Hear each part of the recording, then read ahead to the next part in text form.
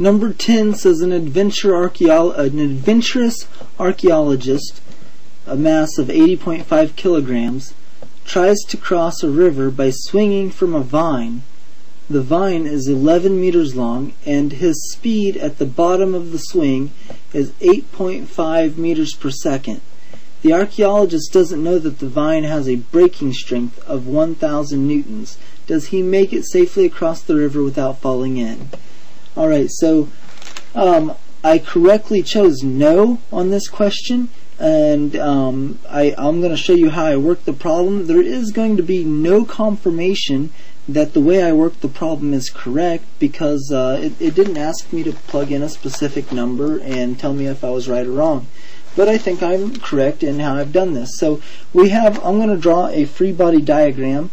We have this archaeologist, and it's talking about at the bottom of the swing. So the vine is, let's draw the vine in green. The vine is straight up and down, and then we have this this is the free body diagram. So we don't have to really necessarily draw the vine. We just have to draw an arrow that there's a force pulling up on the archaeologist, and then of course we also have gravity pulling down on the archaeologist.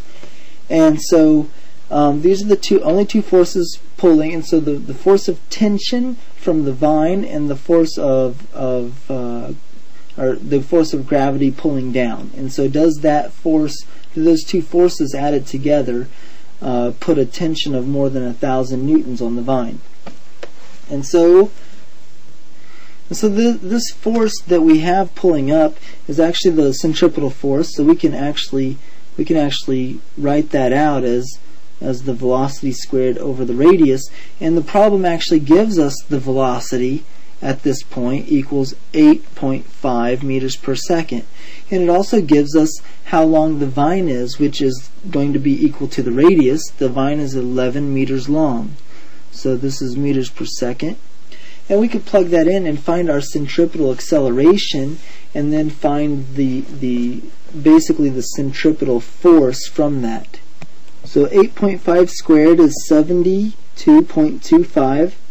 Divide that by 11, and that equals the centripetal acceleration equals 6.57 meters per second squared. And so force equals mass times acceleration, and so the mass of the archaeologist, it tells us the mass of the archaeologist was 80.5 kilometers, and so not kilometers, kilograms. And so we can multiply 80.5 times 6.75, or 57, and so we have a force right here roughly equal to 528.72 newtons. And then so we also have this is 528.72, and then we also have a force pulling down, so this would be, we'll call that F of y1.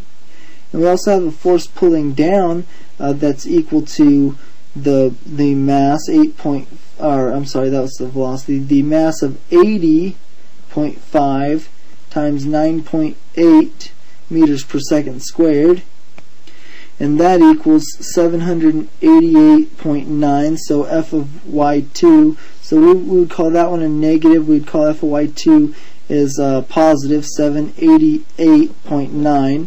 And so when we add up the tension on the vine, or actually I think I like calling this one positive better, not that it matters, but and that the gravity pulling down will be negative. And so when we do this, the tension in the rope is going to equal the F of y1 minus F of y2. And so let me put that 2 down here. So that equals, so we got 528, positive 528, minus the negative 788, so minus makes it plus 788, 788.9, and these are in newtons, and so you can already tell that it's going to be greater than 1,000. I don't even have to finish the problem to know that this is greater than 1,000. And so the vine's going to break. And that's what I put. That's how I got there, and I could be wrong.